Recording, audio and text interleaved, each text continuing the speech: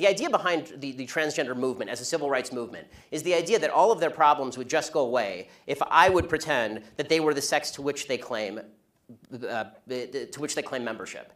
That's nonsense. The transgender suicide rate is 40%. It is 40%. And according to the Anderson School at UCLA, it makes no difference. There's a study that came out last year. It makes no difference, virtually no difference, statistically speaking, as to whether people recognize you as a transgender person or not, which suggests there's a very high comorbidity between transgenderism, whatever that mental state may be, and suicidality. That has nothing to do with how society treats it. The idea that sex or gender are malleable is not true. Okay? And I'm not denying your humanity if you're a transgender person. I am saying that you are not the sex to which you claim to be.